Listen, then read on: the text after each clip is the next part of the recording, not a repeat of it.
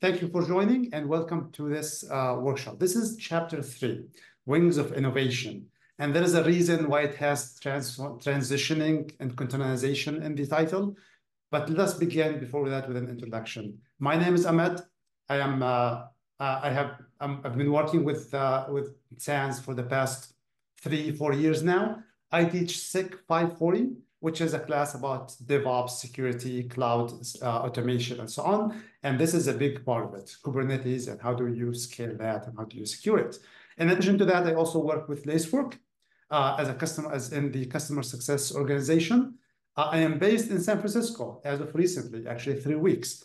I'm interested in cloud security, obviously, but also recently Gen AI. So I've been doing some research on that, and this would be a good opportunity to talk about Gen AI as well in a minute in here. Aside from that, outside from work, I'm interested in martial arts, in specific jiu-jitsu. Please feel free to reach out. This is my LinkedIn, and feel free to shoot me an email at any point. So with that, I am part of the cloud curriculum, and the cloud curriculum proudly has a list of different courses that we have. The SIG 540 is the one I teach. We have others as well. Please take a moment to look at that when you have the time.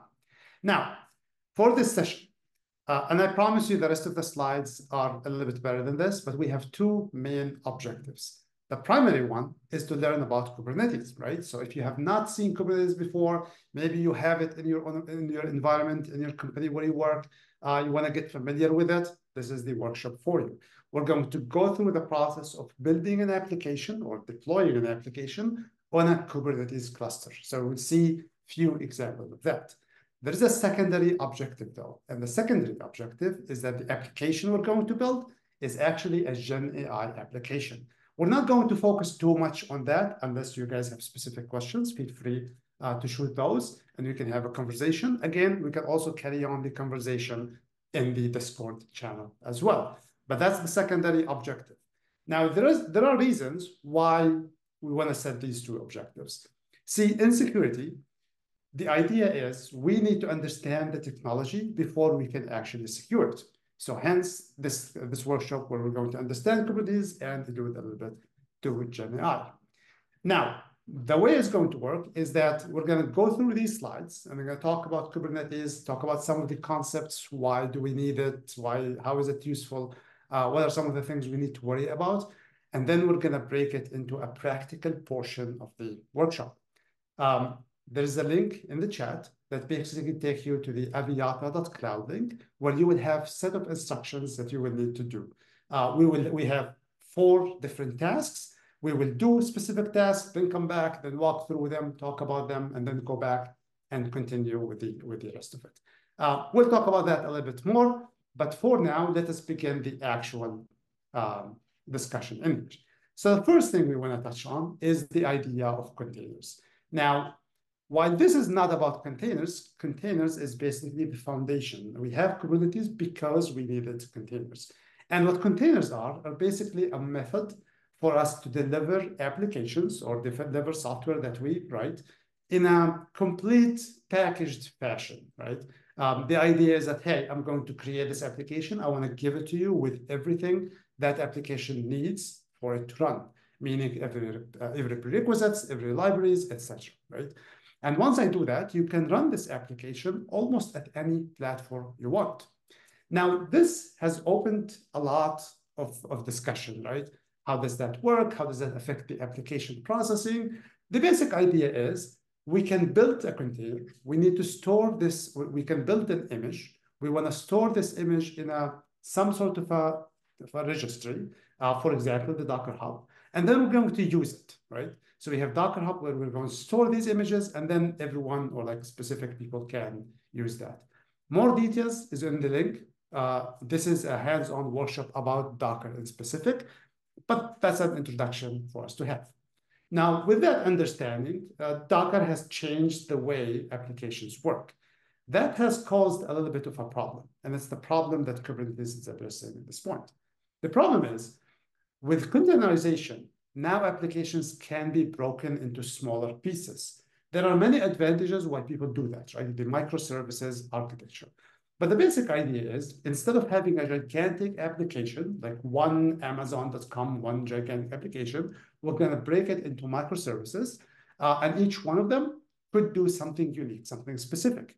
And each section or each component of each microservice is going to interact with the others. Containerization allowed for this to happen. The illustration that we have in front of us has a backend and a front end, and then some sort of a database. So we have three components, which is exactly what we're going to build. And each one of these components could be one container or more. We scale up and then we scale down. So if you really think about it, this is a great idea. It has a lot of benefits. It does have security challenges, right? But the main thing is when you scale up and down, now you have hundreds, maybe thousands of containers running inside your environment. Now, if you have ever worked with Docker and creating containers and shutting them down, that's a lot of headache. So there was a need for some sort of a solution that manages this containerized environment. So with that, Kubernetes was born. And the idea of Kubernetes is that we're going to create a solution, well, it was created by Google, that will help us to manage all of this workload. So what do I mean by that? Well, it will help us to deploy the application. It will help us to scale it up and down. It will help with networking. It would help with managing some of the images, and then adding some security as well. Now, the Kubernetes project is now supported by CNCF. Follow their website. They have created a lot of great things. Now, with that, the Kubernetes itself was designed for scaling up and down, as we mentioned earlier. And there are many flavors for it, right? So, for example, if you are in the cloud, you can use the AWS EKS, which is the Elastic Kubernetes Service, which is a managed Kubernetes that they give you. See, the thing about Kubernetes is that it can be a little bit challenging to set up, right? If you want to go and configure it yourself, there are so many components, and we will cover some of them in the next few slides. But the idea is, because this is very challenging, the cloud providers and others have created managed solutions. So right now you can go to AWS and you can say, create Kubernetes cluster, and it will be created for you. All of the management parts are done for you. You still have to understand how it works and how to administer the Kubernetes cluster that was created. Now, in addition to the systems that scale up a lot, we also have smaller ones, things that can be put on IoT devices. Now, in this lab, we're going to use Minikube, and Minikube is a small deployment of a Kubernetes cluster. It will create one cluster with one node, which we will be deploying things on it. Minikube can be run on your own local machine, right? On your own laptop. You can also run it in a VM, which is exactly what we're going to do. We're going to launch a VM. We're going to run everything we need inside Minikube, inside that VM that we have. But don't worry, we got you for that. Everything is automated. All right, sounds good so far. Let's talk a little bit about the process. How does that work? Well, we did mention that containers are at the heart of it. So it all begins with building a container image, storing this image in some sort of a container registry. After that, one of the components within a Kubernetes deployment is going to reach out to this container registry. It's going to pull this image and then deploy a container. As simple as that. Now, this is an example, right? And usually this is done via CI/CD. This is a topic that we touch on in SEC 540. But how do we interact with that? So let's take a look at this. We do have the kubectl. The kubectl is a command line tool. You will have it installed on your virtual machine. And this is how we're going to interact with the cluster that we're going to create. So when we say interact, that means we're going to create resources, maybe make changes to some, and then finally deleting resources as we need. We have some example commands that we can use in here, right? So for example, we can say something like kubectl apply, and then give it some parameters. And what that will do is apply some sort of a resource that we need. And if you look at line, and if you can see my cursor, yeah, I think you do. So we have dmwebpod.yaml, and that YAML file will describe what is it that you want to apply. We will see what that looks like in a second. We can do other things as well, right? We can say kubectl get pods, and we will understand what pods is in a minute. But we can get information about the resources that we created. So pod is a resource that we created. We can also get information, get more information. We can get logs, and then finally we can say, hey, delete this resource. I don't need it anymore, or I don't like it anymore. All right, sounds good so far. So how does that YAML file look like? Well, again, as we walk through the labs, we will go into the details and look at some of these YAML files. We have a bunch of them for you today, but this is an example, right? And look at this. It has 4 main components. It has an API version, and the reason why it has an API version is because it will communicate with the API server inside the Kubernetes itself. And then it has kind, which is line number 2, as you see here, and this one says pod. So I would like to create a resource of type or of kind pod. And pod is basically the smallest component that we can create in a Kubernetes cluster. And the pod can have 1 container or more. When we say pod, automatically you should think of container, even though it could be multiple containers in that. For our example, a pod is going to be 1 container. There are other resource types as well.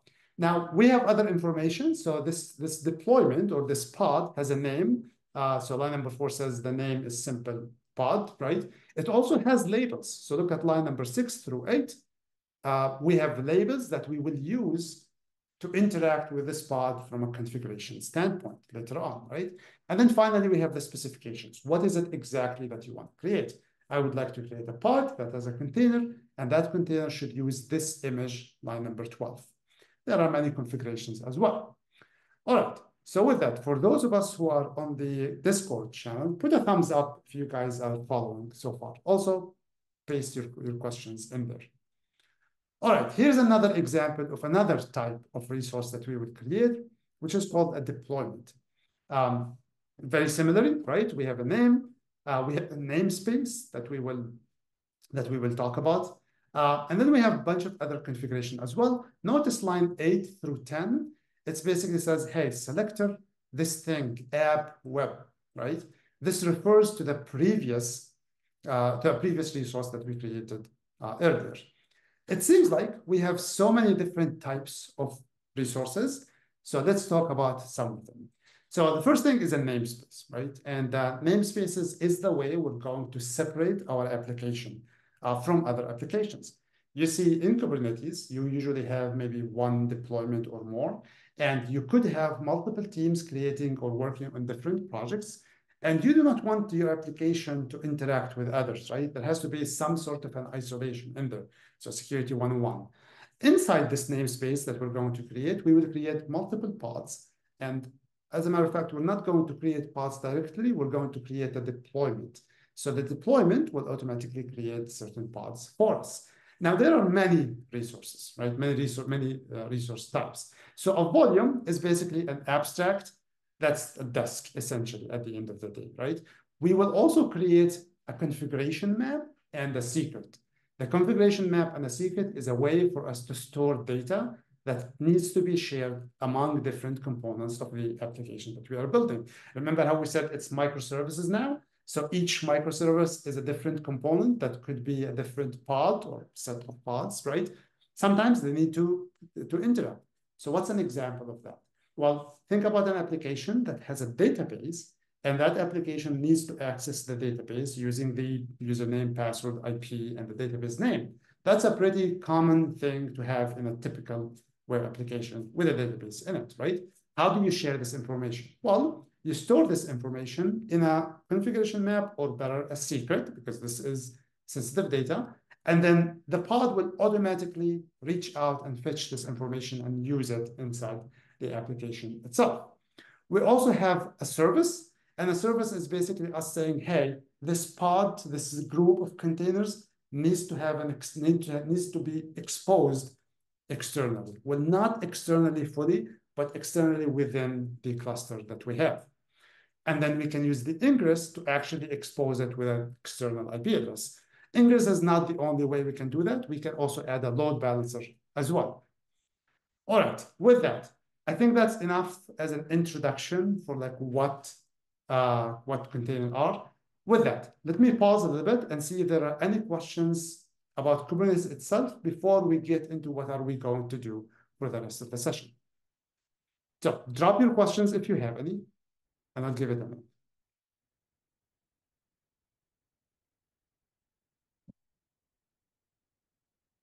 All right, it seems that we are good. Okay, so with that, everything that we have covered, we will go over again, but with an actual example. So what is it that we're going to build? Let's get to it. Well, we're going to build the Aviata chatbot. And this is a very, very simple application.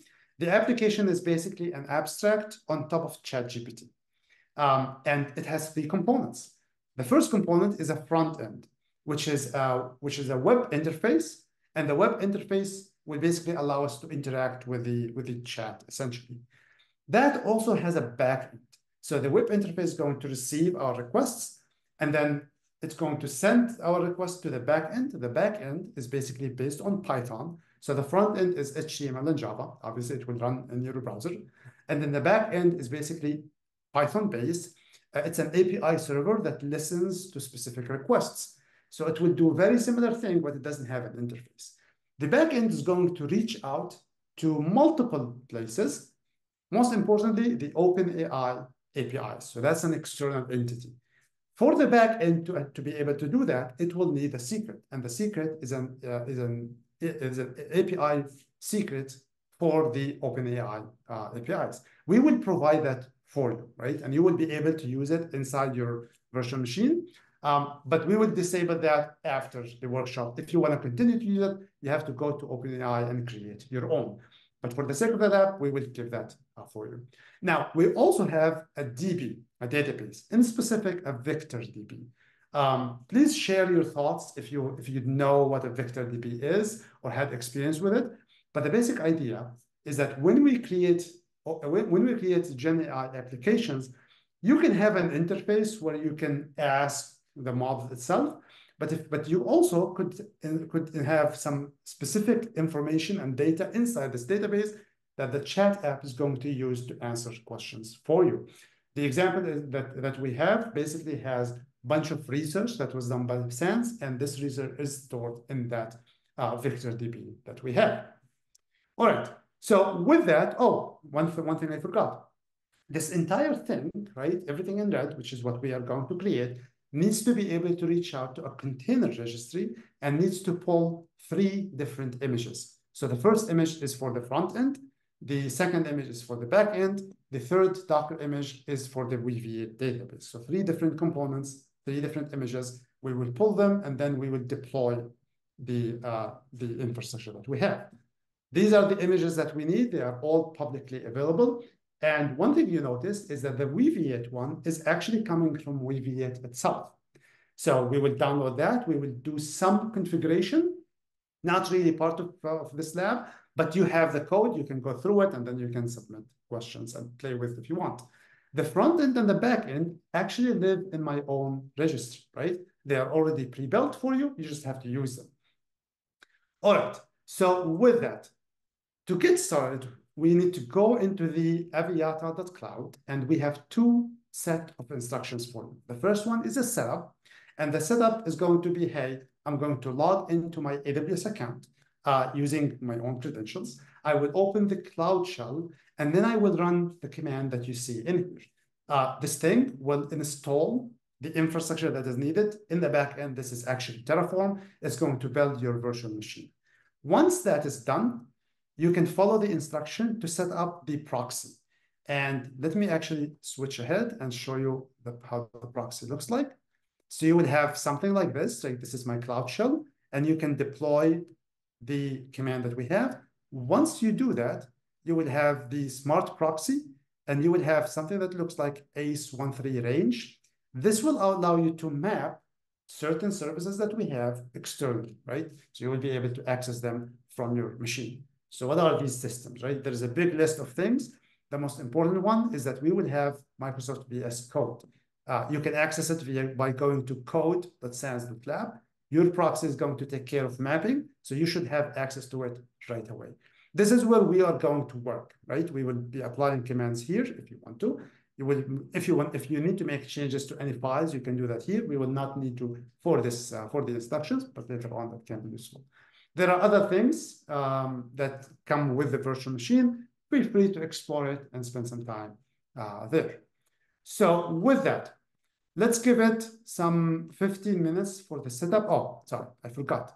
This is the main page of Aviata.cloud. And then if you go down, this is the getting started guide. I'm going to click on it.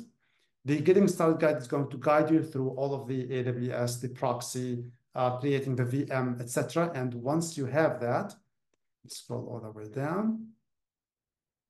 Once you have that, these are the systems that are going to be accessible for you. This is VS Code.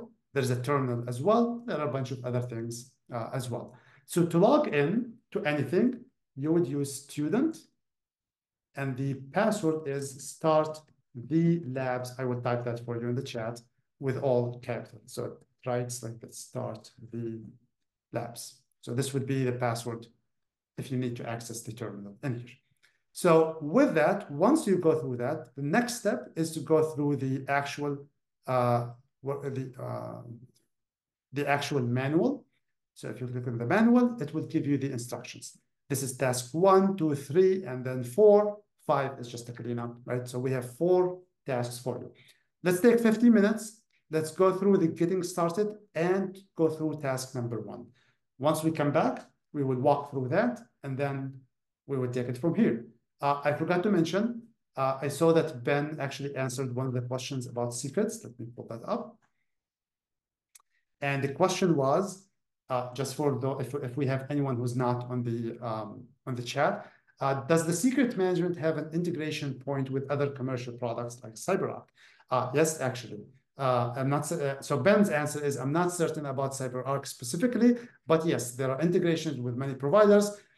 Ben has worked with AWS Secret Manager, Parameter Store, OnePass, HashiCorp Vault. These are all things that we actually explore in the Sec 540 class. But yes, that's great. Thank you, Ben. All right. So with that, I'm going to set the timer for, I'm going to set it for 15 minutes.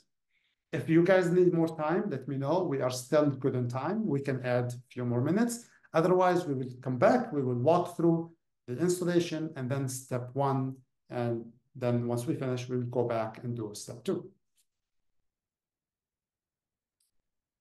Yes, a reminder. Thank you, Ben. We are only supported in US East 2 Ohio. So that is, if you want to go back here, in your AWS account, you want to be in Ohio. Right now, that's the limitation. So go to US East 2 and then follow the steps. All good? Put thumbs up if you guys are still following. Otherwise, put some questions. All right, we will see you in 14 minutes. Now, remember, this will be available for you forever, right? So even if you are squeezed a little bit in time, you can always go back to it and do it from the ground up. The only thing that you will need to get back is the key. Get your own is the OpenAI key. Let me pull that, and I'll share that with everyone.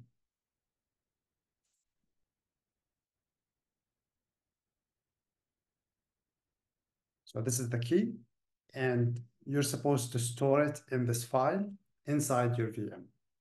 Now, this key will be available for the next 2 hours, and then after that, obviously, it's going to be disabled.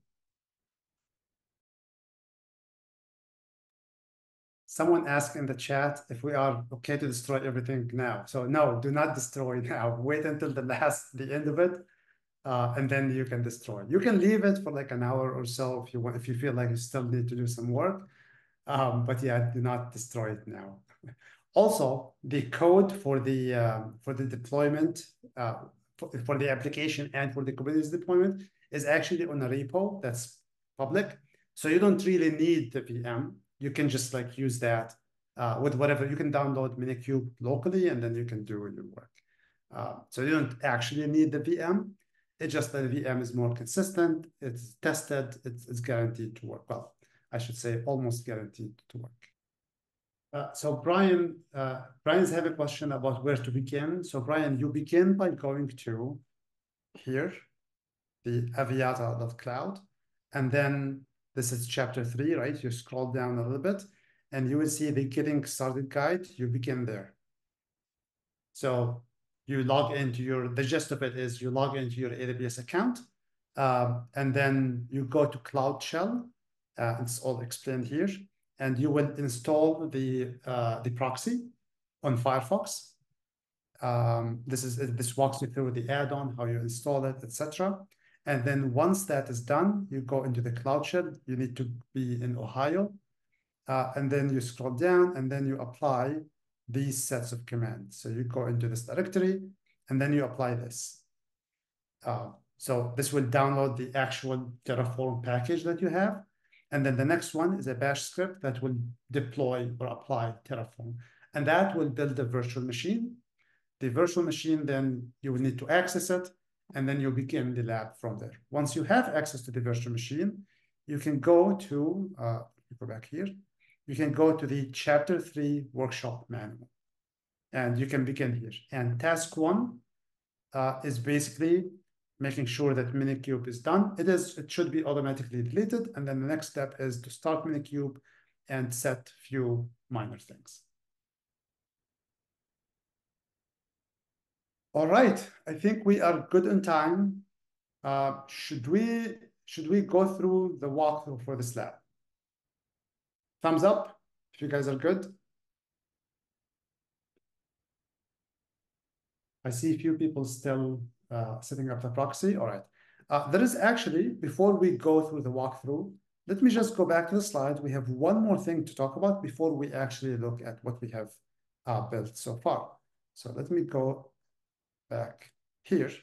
And I really like this graph because it shows, like, it's an illustration that shows how the different components of a Kubernetes cluster work together. So when we say components to begin with, there are the components of the chat app that we're building, the Aviata chat app. And there are components for the Kubernetes itself, for the Kubernetes system. So if we look at this is the components that make up the cluster. So we can break it into two separate parts, the control plane, and then what's running inside the worker nodes. This is what Minikube has created for us. So check this out. We have a control plane, this one right here, and it has many components, including an API server. You guys remember that kubectl command?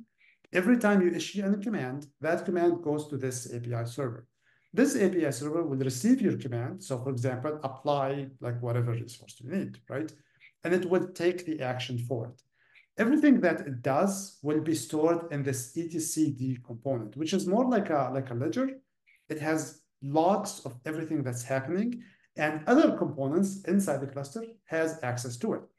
And they will see when you make changes, and then they will react based on that. This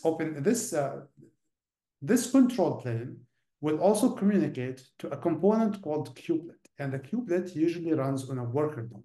A worker node could be a virtual machine, could be an EC2 instance, whatever you have. In our case, there is some sort of a virtual machine that was created by Minikube. So when we said Minikube creates a cluster with one node, that means a cluster with one virtual machine. Obviously, you can scale that, right? You can have a cluster that has 50 nodes, right? Each one of them is a virtual machine, and each virtual machine will be running containers on them. So the actual containers are running on these worker nodes, right? So the worker nodes are also in charge of, the kubelet is also in charge of everything that works within the Docker. So instead of you saying Docker run and Docker stop, that's what the kubelet is going to do. Now, inside the worker node, when you create certain components, so these are examples of components that we could create. So this represents some sort of a namespace. We will create a namespace. We're going to call it Aviata-chatbot. And then all of our resources are going to live there. So for example, we will have bots, we will have pods, we will have services, and we will have other things as well. It's also important to note that the namespace spans across multiple nodes in a production environment. In our case, we only have one node, so we don't have to worry about that. If we are to build another application, which we will create another namespace, and then we will create those resources inside that other namespace. You can also notice that there are cloud control manager that talks to cloud providers.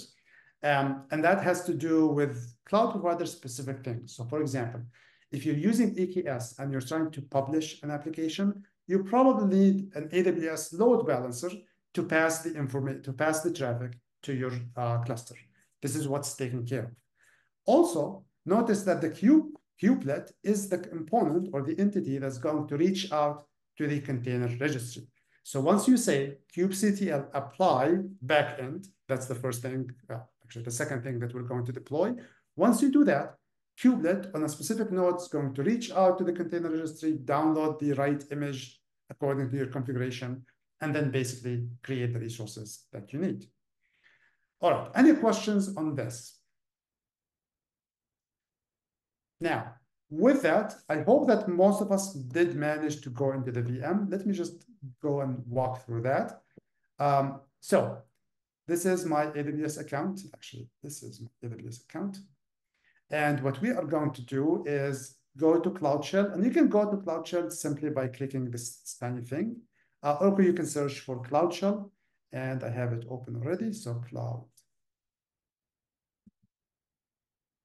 And Cloud Shell is just like a small VM, right? It doesn't have a lot of resources, but it does have the AWS tools, right? So you can execute things and you have privileges in your AWS account.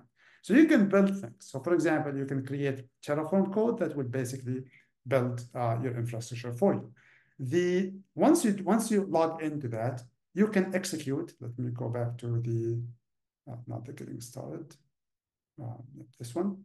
And you can execute this thing, right? It will download the Terraform code. And then from there, you can just execute with this parameter, and this will generate the chapter 3 infrastructure that you need. Let me go back to my Cloud Shell. You should be able to see something like this. So Terraform state list.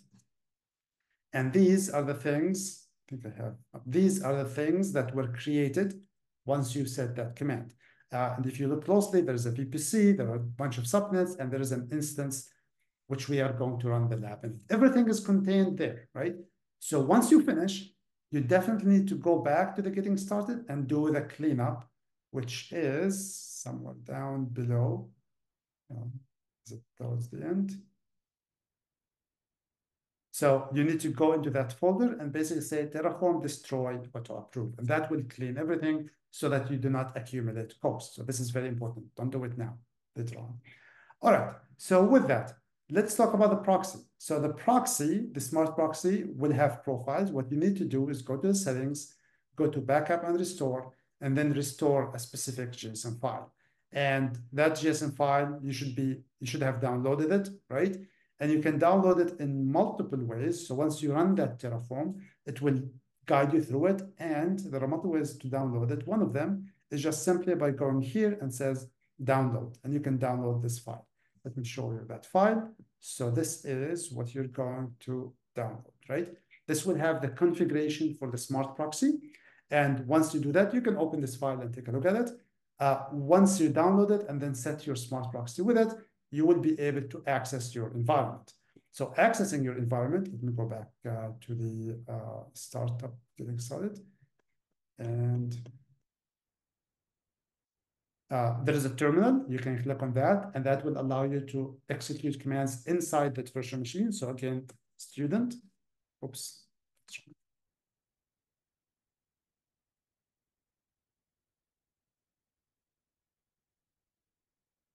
I did not mean to do that. So student, and then start the labs. And then now you are inside this virtual machine. You can tell because it has a name and your username is student. So do not execute commands outside of this, right? Be aware that these are two different places where you can execute commands. All right. So you can also access, which is my recommendation, not necessarily, right? But getting familiar with the VS Code. So this is a web version of the VS Code that is installed in the VM, and it will allow you a terminal in which you can basically execute whatever commands you need. So with that, once you're here, you can actually begin the lab. So let me walk through the lab. So this is what we are doing. So we're going to go into the first task, which is setting up the Minikube. Now, your VM already has Minikube installed. The delete is just a precaution. It should not have any clusters. What this does is that it deletes clusters that you already have. And then once you do that, we will basically execute the start, which will start the cluster with specific configuration in here. Notice that we are specifying a specific version of Kubernetes, right? There are multiple versions. We are also assigning a specific subnet that we will be using later on. And then we're also passing this thing. Calico is a third-party component. This is also a requirement for Minikube. If you're working without Minikube, you do not need that per se, right? Having it is better, but you do not necessarily need it. But this is what will allow us to apply network access later on in step 3. Let's see, there was a question. So Brian is asking, can I use Azure, GCP, if you like, or any other cloud provider? So Brian, only AWS is supported currently here. But on your own, you can fire up whatever virtual machine anywhere, and you can install Minikube if you want to, and you can go through this outside of the Minikube instructions, and it should be fine.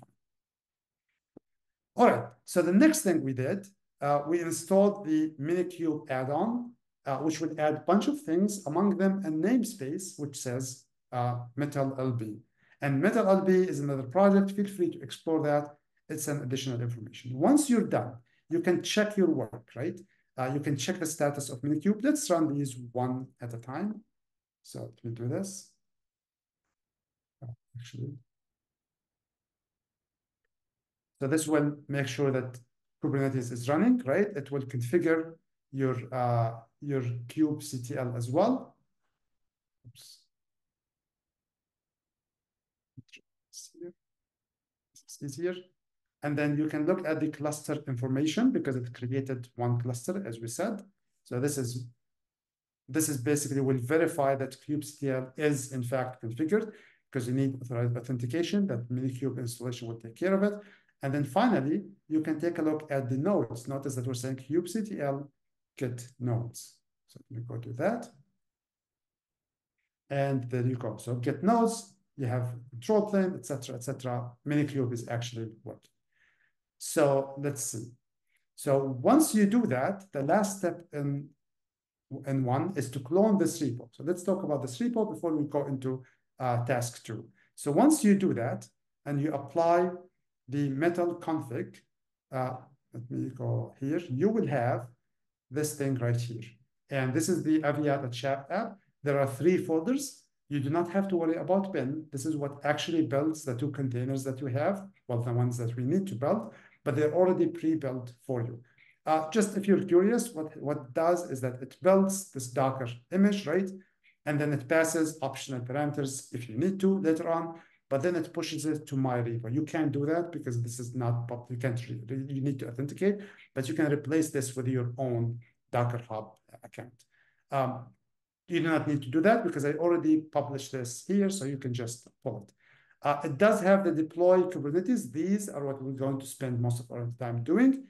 And then it has the source as well for the back end and the front end. Feel free to explore that. If we have time, we will go over this. If not, then we'll leave this for some other time.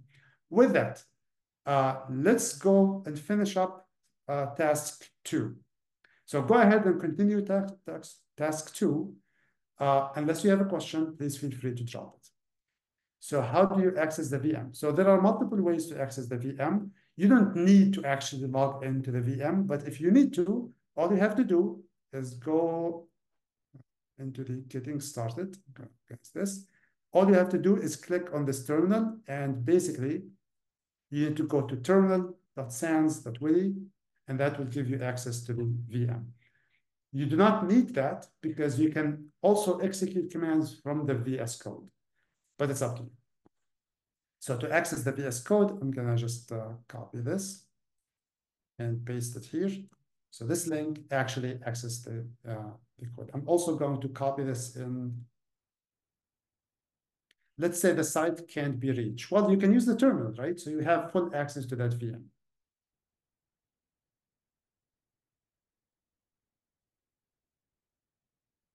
Or do you need to go inside the container, which we will do? For everyone, feel free to go into task 2. I already shared the key. You will need the key. So let me go to that configuration. So you will need to create a namespace called Aviata Chatbot. And then right after that, you will need to replace this thing with the key I shared with you. And then you want to save it in this file. From there, we're going to take this key and save it and create a secret with that key in it. All right, but we're going to hold on that. Let's see. We're going to give it another 15 minutes for that. And let me know if you need more time. I will add more time. Meanwhile, please keep the questions coming. Ben and I will try to answer as fast as possible. So we have a question about after we sign in as student, what do you do? Once you sign in as student, you can go back to here. Let me get you the instructions. And you can begin following these instructions. And I would paste this here. There we go.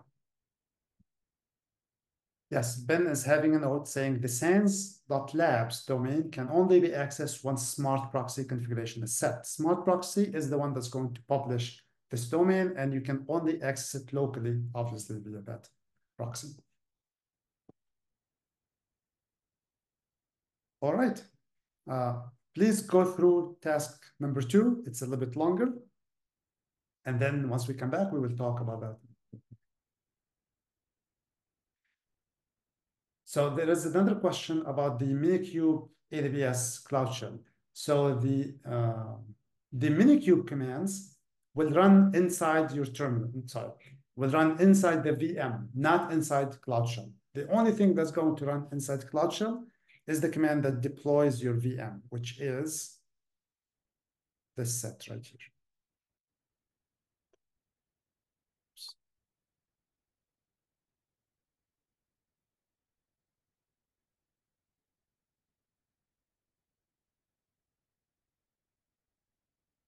This is the only thing that you need to run inside your Cloud Shell. Everything else is inside the VM. We have a question about the secret, and I'm looking at the command, and I think you missed the arrow that basically stores that key in that file.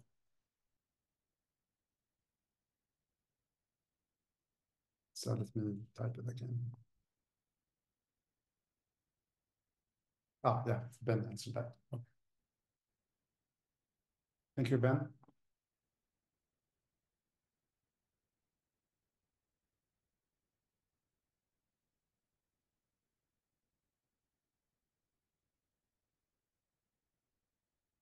All right, good. So everything is good.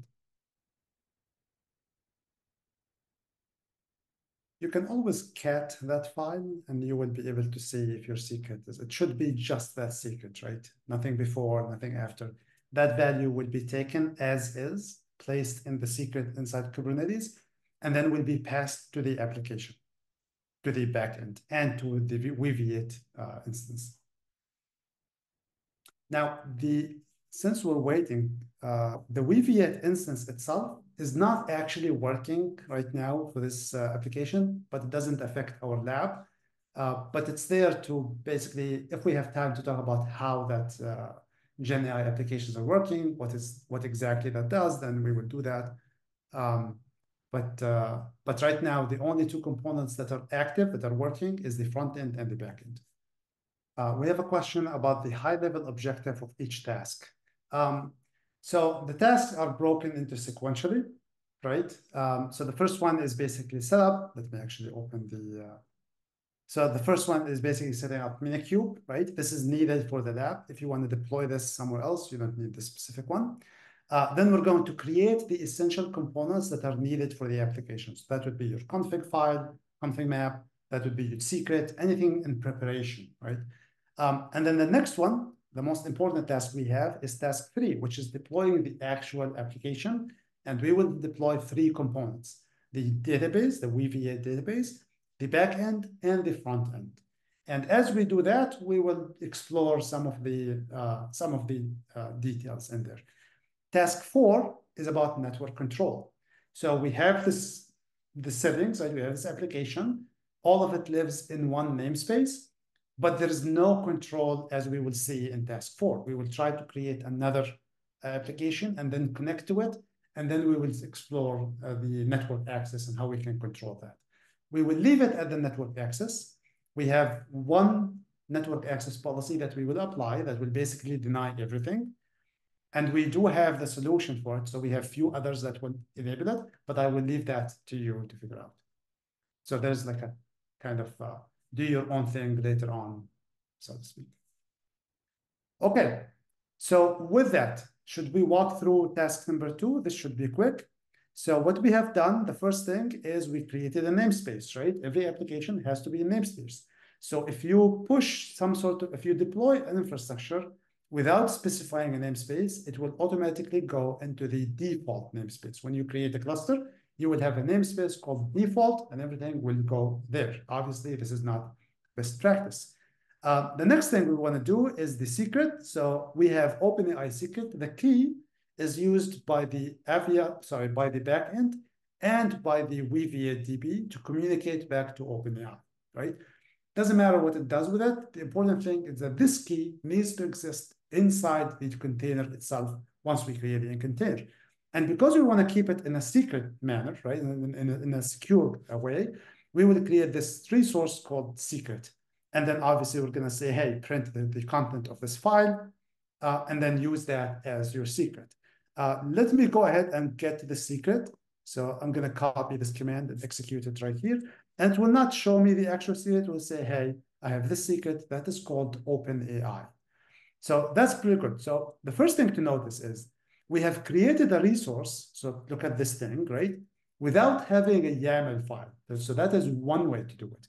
And throughout this, this workshop, we will do things in different ways, just to kind of illustrate different ways of doing it. So this is the first one. You can create a resource without a YAML file. Just say create, what is it that you want to create, and then pass the other parameters that are needed. So the next thing we created is a config map. And this time, we are going into the chat up directory. And now, instead of saying create and then passing the parameter, we're saying create a resource based on this specific file, right?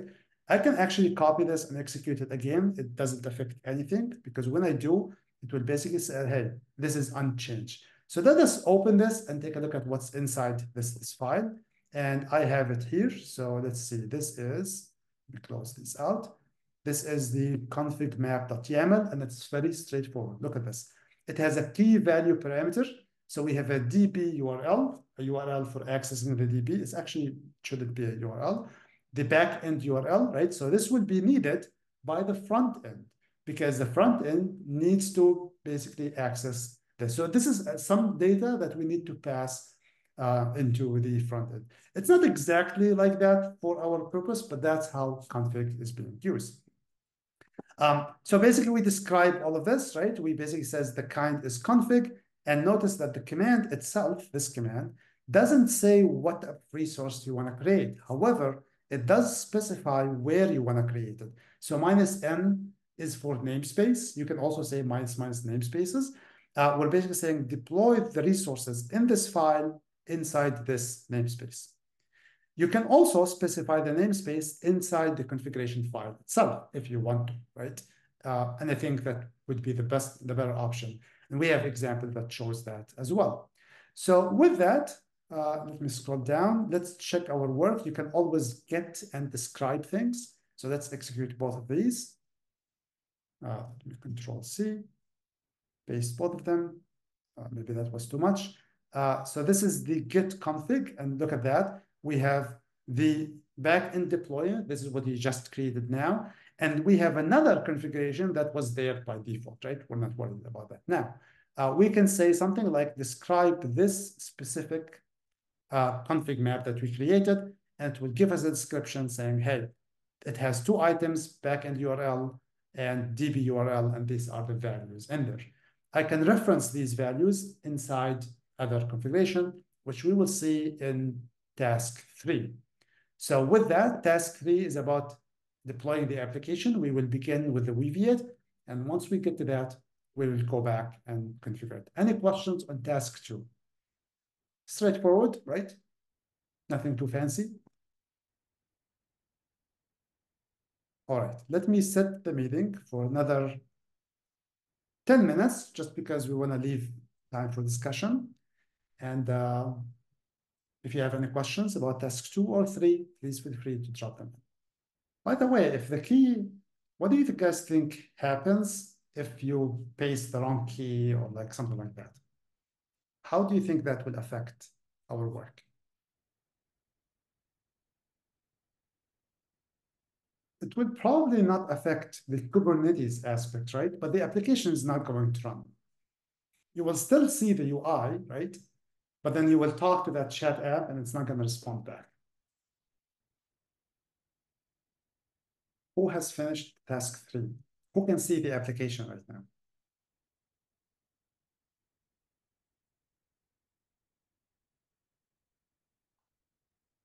Nice. Do you like it? No, probably not. It's like the most basic thing, right? It's really funny. So the HTML and CSS was created by ChatGPT. I was like, hey, I need like an interface. Can you do this? And then I added the JavaScript aspect of it. The JavaScript, if you have time to look into it, it's pretty cool actually. The JavaScript, not the CSS. Let's see. So we have a question about the command that that gets you a shell inside the front end. What is it exactly that's not working? Like you can't access it, like you do not see the shell. Once you execute that command, you should see shell in there. Is that what's not working? And can you verify that when you echo the front end pod name, that you actually see the pod name? All right, let's do the walkthrough because we have a lot to talk about in step 3. So let's go back to step 3.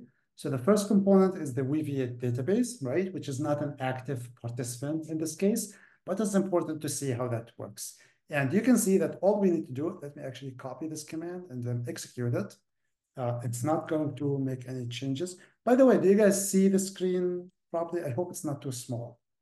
But in any case, so kubectl, we are applying some resources in Aviata chatbot namespace. And this is what we're going to create. So Weaviate DB. Let's open that file and take a look at what's inside. Where is that? There we go. So let me do this. So check this out. In this case, we're not really building our own container. Let's talk about what this is. This is a deployment, right? And the deployment will create a pod as well. And it will create a pod based on the configuration that we have. So check this out. We have a name, right, for this specific deployment. We have labels, so project Aviata Chatbot and app Weaviate. So that's how we identify this specific portion or deployment or pod. So we're going to give it a name, Weaviate. And then we have the specifications. So replicas is 1. So the replica sets that's going to create it, we need only 1. So we need 1 pod. You can play with this and you will see how you will be able to create more than 1. And then we have all of these different configuration. And most importantly is the environment variables that we need to set. Notice that we have some ports that we need to expose, and this comes straight from the documentation of Weaviate, right? Weaviate, the container that we got, actually, let me get that. This is, we missed it. This is the image, and this image comes with specific configurations that are needed. So you have these 2 ports need to be open. And then we have certain environment variables that we need to be created. So these are all coming from the documentation itself, and they have to do with what type of model do you want to use, certain configuration that are specific to this application. What we really care about is this portion right here. We need to set the key, right? So this is the OpenAI key. And what we're saying is we have an environment variables that's going to be set inside that container. And the value of what information is going to be there is coming from the secret called OpenAI, and look for the key that's called OpenAI key. So if you have that set in the previous step properly, it will be automatically fetched and inserted inside that specific container. With that, if you've done this correctly, then Weaviate will run and it will work. Now, in this YAML file, just like most of the YAML files that we have, we're actually creating two resources, not one. So the first one, let me scroll all the way up. The first one is a deployment, which will create a pod. The second one is a service. And the service is basically what will expose this pod. So the deployment could have one or multiple pods. We have chosen one, and then it will have internal IP addresses. The service is going to create an IP address that is for this set of entire pods. So when you need to access the service, well, you access it via the IP address or the name that is associated with that specific service. And you can see that you also have port mapping as well. We are saying map port 8080 to 8080. So the container is going to have 8080 open, listen to it, and we're going to have the service as some sort of a proxy, if you will, and that will be receiving traffic on that. So that's the first step. Let me go back and scroll a little bit down and see what are we going to do next. Let's actually do this. And we wanted to point out that you have multiple ways of printing the outputs. One of them is -O for output JSON. You will see that there are other things that says -O wide, which gives you more information. The default is just a table. Let me copy both of these and just show you how that looks like. So basically, get me the service that is called Weaviate that lives inside this namespace. And this is the one, it's a type of cluster IP address. It has an IP address that is mapped to all of the pods that are behind it. All right, and then you can see the port mapping as well. You can also do the same thing, but -O JSON, which will output the same information plus others in a JSON format. This is very handy when you need to extract specific information for automation purposes. We would see examples of that in a minute. The next thing is, let me go down, and now we talk about the backend. And the backend is very, very similar. Let me deploy this again. Actually, we don't really need to deploy it again, but let's actually look at the file itself. So this is the backend.yaml. Let me find that, backend.yaml. So again, it follows the same thing, right? It has a deployment, and if you scroll down, it has a service. So it's creating two resources. Let's take a quick look. It follows the same principles, right? We have labels. The app is backend. Notice that the project has the same label for all. Again, one replica. What else do we have? Let's see.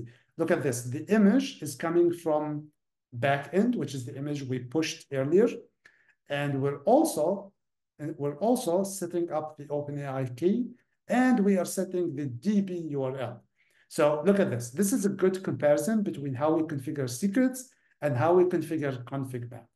So the OpenAI key is coming from a secret, so value from secret reference, while the DB is value from config map reference. So we wanted to point out the two differences in here. They're not really that different. This is treated as a secret, essentially. The service is very much the same, right? We will give it a name, and then we will have port mapping as well. This is 8000. So 8000 is the port on which we can reach the backend. Notice that the type is load balancer, and that's because we will expose the backend. It's called a backend, but it is going to be exposed externally because it's an API. That's how most applications work this time. Maybe like the backend as a name is not the most accurate, actually. But we left it just because it's easier to understand. Once you deploy this, the next step is to check. So check this out. We're going to get the services. So we're going to get all the services that are running. So let me clear the screen and then run get service. So look at that. We have front end. So well, you don't have front end, but I do have front end because I did it already. But basically, we have a service. We have a cluster IP address.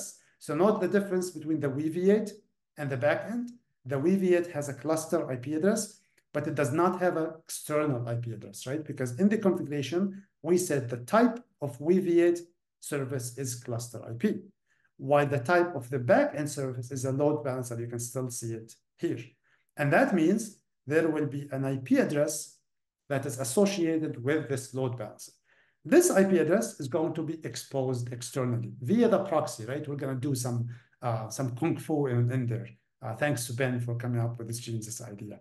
But you can see the mapping as well. We're mapping port 8000. The next thing we had to do is to look at the pods. Now, notice that we did not create pods per se. We didn't specifically say create pods, but the pods are being created as part of the deployment. So let me clear this up and then get the pods. So check this out. Remember how we said we have one replica for each component that we're creating? So if we had two, we would see two backends. We only have one. So this is backend deployment pod. You can see there's a status. Please make sure that everything is running. Sometimes if something wrong happens, if the container dies, you will see the status causing you an issue. You should see all of it running. And we have one pod, i.e. one container per deployment that we have. And this was created as a result of the deployment that we have. All right, so let's see. Once you go down, the front end is very, very similar. Let's actually take a look at the front end.yaml. And let's see, we are running a little bit tight on time. So the front end.yaml, it follows the exact same thing. Notice that it does not need the secret. It only needs the backend URL. This is actually hard-coded, so this is not really needed. It's just I left it there to show the point. Everything else is very similar to the backend, right? Just the only difference is obviously the image, but also the port. We will access the front end via this port. All right, so finally, we can take a look at everything we created. So Git all will list not all, but most of the resources or many of the resources. It will not list the config map and the secrets. Therefore, I have them in a different command. Notice that you can get multiple component types via the comma. So let me execute this. Clear. Oops. It's clear. And then we're going to make this a little bit bigger. And these are all of the different components that we created so far. All right, sounds good. Let me scroll down. Now we want to test the connectivity, right? We're going to do this quickly. I'm going to run this thing right here. And that, just clear again. It will show me the IP address because I added the wide, right? The -0 wide. So I need more information. And it will show me the IP address of the backend deployment. I'm going to copy this. And because I need it for the second command, which would be basically, hey, get me, so let me copy all of this. This will get me the front end pod name, and I will use that to execute a shell inside that so that I can actually access that specific container. So let me copy all of this and put it in here. And now you can see that my shell has changed. I am inside the container now, and I can do something like curl HTTP, not HTTPS, and then I'm going to paste. Oops, that was a mistake. Let's see. So curl HTTP, and then I'm going to copy this IP address. And the idea, I want to see if the backend is reachable. Let me just finish up the command. I'm going to copy the rest of it. Notice that it says 8000, that's the port for the backend. And then there's a specific URL like API, LLM, and then some sort of a query. If you put this in,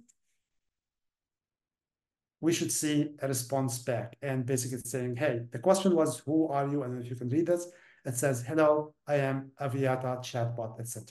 Once you have this running, the last step is to basically set the DNS. I'm not going to go over this just because of time. I already ran it. If you want to check your work, just cat the etc hosts. Let me exit this.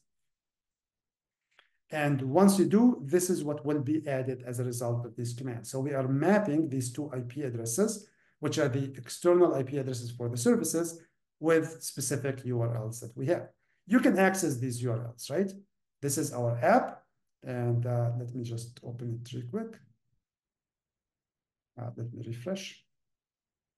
So this is your app, and I have the developer tools network open just so you can see how the communication is going. And I'm going to say, hello, can you teach me Kubernetes? And you can see that in the back end, it's going, so look at that. This is Aviata chatbot, that's the front end. This is Aviata backend, which basically reaching out, getting the information, and look at that. That's the response coming from OpenAI. This is just a proxy for OpenAI, right? It didn't do anything fancy. It did like tiny tweaks, and that's it. So with that, we can see that the application is working. We can also access the backend directly, right? You can send it directly. So, for example, you can send like whatever query you need, and you will see the response is in JSON. And look at that. There's like some, I asked it earlier, like who is Sam? You know, Sam, the CEO of OpenAI. Okay, so with that, let's see. We kind of ran a little bit out of time. Any questions so far before we continue?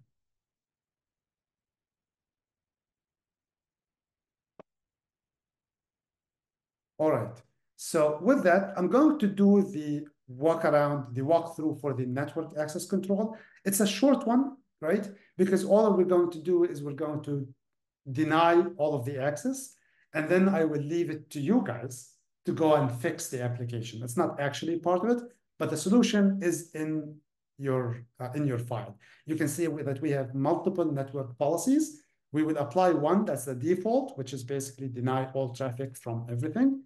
And then it will be up to you to fix it. But before that, let me demonstrate the namespacing thing. That's what the task 4 is all about. So check this out. We need to create another namespace that is called application 2, right? Whatever that is. Let me do that. I think it's already created, but let me check. All right, so name application 2 is created. The next thing we want to do is that we want to create a deployment. So check this out. So now we're creating a deployment, but it's not based on YAML file. It's just like a basic deployment, right? And we're basically passing the parameters. So we're saying the app, we're going to call it app2 deployment, and we're going to use nginx image, just the generic nginx. Once we do that, we will print the pods that live in application 2 just to verify what we have created. It will be a single container. So let me paste that. So check this out. So application container, the app2 was created, and check this out. Get me the PO for pods. It's a typical thing. Once we do that, we have one pod, and this is the name of the pod. You can see the status is creating the container. Let me run this again, just to kind of see, give it time. Now it says running, right? It will take like, I don't know, 20 seconds or something like that. All right. So once you do that, we're going to go inside. So now we have another application that's running in a separate namespace. But what's going to happen if we try to access our own infrastructure? So let me copy this. Actually, before I do that, I want to make sure. So kubectl minus m, yeah, network policy, just to make sure that I have. All right, so there are no network policies. All right, that's good. I wanted to check if I do have any network policies, and as you can see, there are none. So let me go back and copy this thing that, well, you can see the output JSON, and then we're using JQ. If you haven't used JQ before, it's pretty cool. You can basically filter down a specific item of the JSON output. And in this case, we would like to take the name, because obviously we're trying to fetch the name for that specific pod. So let me copy this. The next command is going to basically get us a shell inside that container. So let me do that. Going to clear and then paste. And now I have a shell inside this application too. So the goal is I want to see if I can reach the pods, the backend pods. Oh, I actually forgot to get the IP address for the pod. Let me do this again. So exit, paste this thing. So now what we have done is get me all the pods inside Aviata chat, but grep for the backend deployment. So I only have this pod, and what I need is this IP address. That's what I'm looking for. All right. So with that, let me go back inside my shell, and I'm going to do curl HTTP, and then this IP address. And then we're going to paste the rest of it. I think it's here. So again, we're just sending a random query. And let me check. And you can see that can actually access the backend. So even though it's a separate namespace, but it still can access that. Also notice that the IP addresses are kind of all the same. They're within the same subnets, right? We can separate that later on. But for us to fix this issue, what we can do is apply network policies. So check this out. So you're supposed to be able to access the backend from a different namespace unless you deploy this network policy. And what this network policy does is that it denies access to your application. Let me copy this, apply it first. So let me do paste and network policy deny all. It's funny that it says unchanged. I think I messed this up. Let me do that. Let's explore the deny all. And in the deny all, it basically says, hey, check this out. The kind is a network policy. And the network policy has a name, right? Deny everything ingress. And apply it to a namespace. So check this out. We didn't specify the namespace. Remember when we did the deployment earlier, we had to specify the namespace. In this case, we didn't because it's already here. So once you apply that, your network is you're not supposed to be able to retrieve or to access the pods. So with that, it's a quick walkthrough. I'll give you some time to go through this. Give it a shot, test it out. And then let me know if you have questions. We still have 6 minutes. I thought we were going to do the run through and then allow you time for questions. With that, any questions so far? Now, just a side note. Once you block access to the application, go back here. You can remove, you can test it out, right? And you can delete this policy to fix it. Or you can apply more policies that allow. And the policies, again, are inside the repo. Feel free to explore and see how that would work. Okay, let's give it a few more minutes.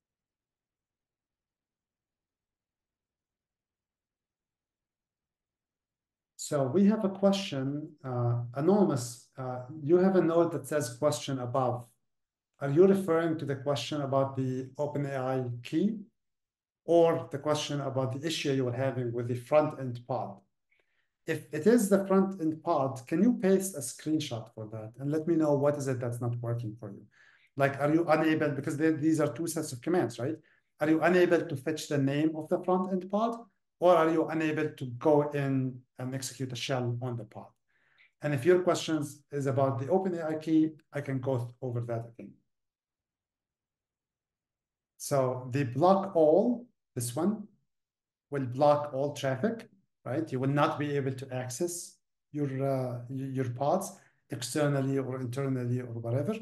But then we have two other policies that will basically allow access back to the front end and to the back end. Just feel free to play with it. They're not the easiest thing to work with, but they will make sense later on. All right, so as we wrap up, just few reminders. So evaluation, we really care about that. I mean, Hayes has pasted that. That's pretty cool. Also, chapter 4 is going to be about securing EKS. So this one is a very good introduction to the next one, right? Where we actually create an EKS cluster, and we will see what are some of the security issues that could happen there. There's a link for registration for chapter 4. Attacking and detecting Kubernetes, right? And just remember what we said earlier at the beginning, when we said we need to understand how Kubernetes work if we are to secure it. So if you're interested in the security aspects of Kubernetes, chapter 4 is basically the next step. All right, so with that, everyone, thank you so much for joining us today. We had a ton of questions. Hopefully we answered all of them. If you still have questions, or if you still need to work on that, I will leave the OpenAI key operational for the next hour or so you can still test it out. I will also be on chat. So if you have any questions, feel free to reach out. I will be available and will answer questions. I also would like to point out, remember that this repo where the Aviata chatbot is, I'm going to paste it again in the chat. Copy it here. This will always be available. You can use it today. or you can use it later on. But if you are going to use it tomorrow or any other day, you would have to create your own OpenAI key for this to work, for the application to work. You can run this on Minikube, or you can run this in any other form that you want. With that, thank you so much. Thank you, Ben. Thank you, Hayes, for the support. And looking forward to see you next time. Have a good one, everyone.